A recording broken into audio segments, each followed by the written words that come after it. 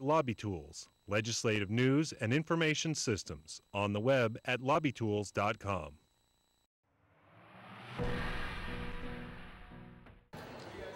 Karen Long and her granddaughter Ayana are perusing the mall in search of Christmas presents. I think she's going to cost me a little bit, but I'm still going to try and stay within a budget for sure. Donna Mobley saved all year to buy gifts for her family. I won't spend as much because right now I budget for the things that they need versus want. The Great Recession has changed people's shopping habits. The trend has been to spend less and save more.